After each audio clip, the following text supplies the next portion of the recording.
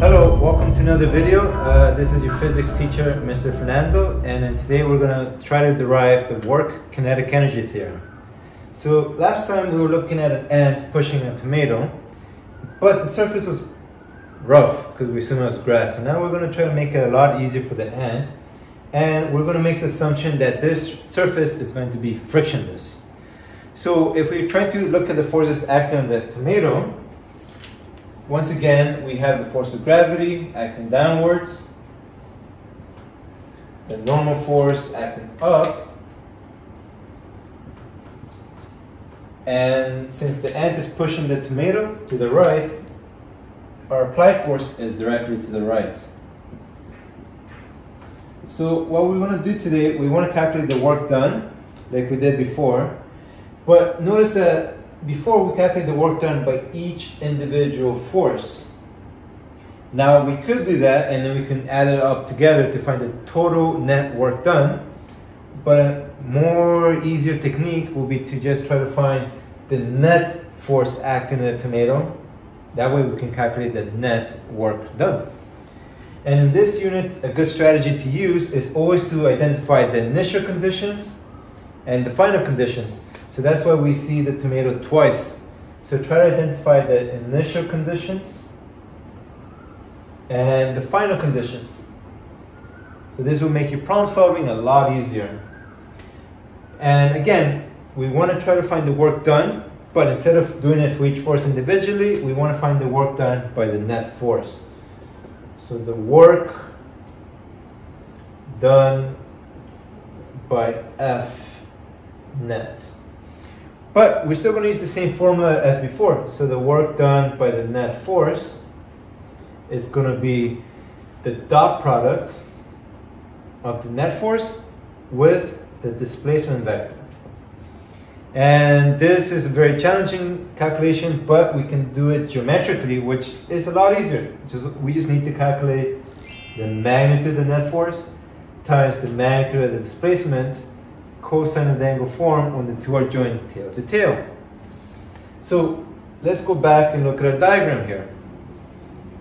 Because the tomato is not moving vertically up or down, we can conclude that these two forces are actually balancing each other out.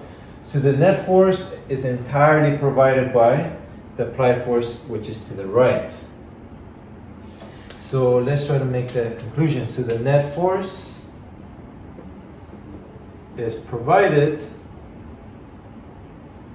by the applied force. And we can conclude this because the vertical motion is not occurring, so these two forces must be balancing each other out. And the tomato is getting pushed along to the right, so our displacement vector is directly to the right. So like we said before, a good strategy is to find the angle theta when they are joined tail to tail. Well, in this case, the net force, which is the applied force, is pointing to the right. And our displacement vector is also pointing to the right during the time that the ant is pushing along the tomato. So since these two vectors are pointing along the same direction, we can say that the angle formed equals to 0 degrees when they are joined tail to tail. So let's plug that into the formula and see what we get. Magnitude of the net force, magnitude of displacement, cosine of 0 degrees. Plug that into your calculator and you're going to find cosine of 0 degrees is just equal to 1. Simplifying this, the net force times displacement. Again, the net force and applied force in this case are the same thing because the other two forces balance each other out. Now our goal was to derive a new equation, which is called the work kinetic energy theorem. So part of that we're going to borrow from the second unit that we studied about Newton's second law. From second law, we found the conclusion to be the net force provided on an object to be the same thing as mass times the acceleration. And in this case, if the tomato is moving to the right, there is a net force. If there's a net force, there must be an unbalanced force, which means the acceleration is to the right. Because the applied force is the net force, which is in the same direction as the acceleration vector. So we can replace this into our formula. Instead of writing F net, we could rewrite it as mass times acceleration. So we have a new equation. This one, you can make fun of it. It just spells out mad. You must be mad to do physics because physics is really hard. But if you're enjoying physics so far with your teacher and me, please hit subscribe, and then that way you can stay tuned to watch future videos, all right? So let's continue on. In this case, we borrow from the second unit, but acceleration means we need to borrow from kinematics.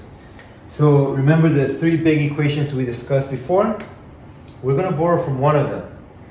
It may seem like it comes out of nowhere, but it's because we're deriving it. So this is the reason why. And we have nothing to do with time. They didn't tell us anything about time. So the equation that doesn't depend on time is v final square minus v initial square equals to 2a delta d. So this is from kinematics, and we chose this equation because nothing to do with time. We're only looking at the initial and the final conditions as the displacement took place. All right, so now from this equation, we can rewrite it in terms of acceleration. So let's sort of see what that looks like. You can divide both sides by 2 delta d. So what does it give you? The acceleration equals to v final square minus v initial square divided by 2 delta d.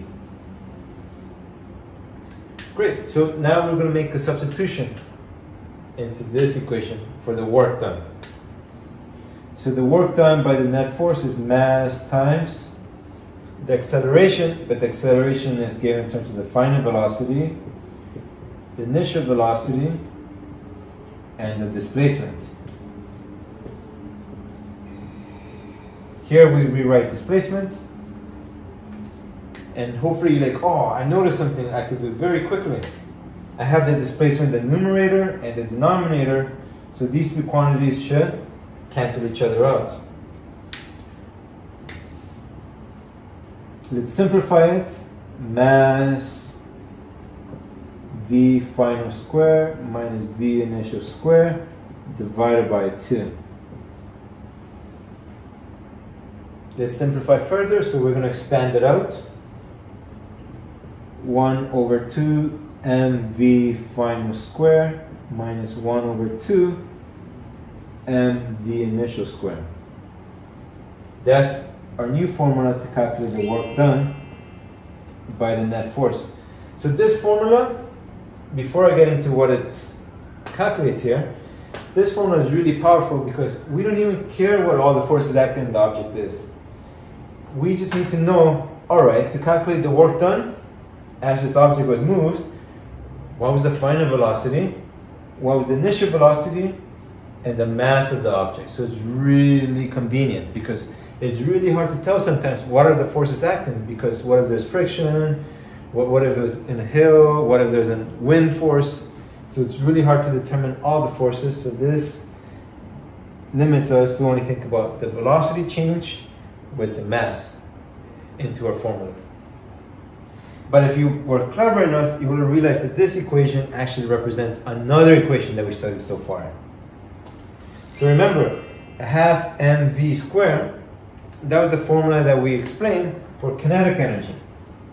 So recall, kinetic energy is equal to a half mv squared. So since we have v final square and v initial square, we're going to change the notation a bit. So instead of Ek, that's where kinetic energy is, we could write this as the final kinetic energy minus the initial kinetic energy. Okay, so again, I'm just going to rewrite this down up here because it may be hard to see at the bottom. So we're trying to calculate the work done by the net force. We borrow from second law, kinematics, and the definition of kinetic energy. So we were able to rewrite this as a half mv final square minus a half mv initial square. And that was the same thing as the final kinetic energy minus the initial kinetic energy. So we can further rewrite this as the change in the object's kinetic energy, right? Because that's what a final minus initial represents. A change in energy, or in this case, a change in kinetic energy. So the new formula that we finally derived through all these equations is to calculate the work done by the net force. In other words, the total work done, because the net force considers all of the forces. As an object is moved from an initial position to final position, it's much easier to calculate the change in the object's kinetic energy. Again, please hit subscribe, so that way you're going to see some examples, so you can see this new formula in action, which is called the work kinetic energy theorem. So stay tuned.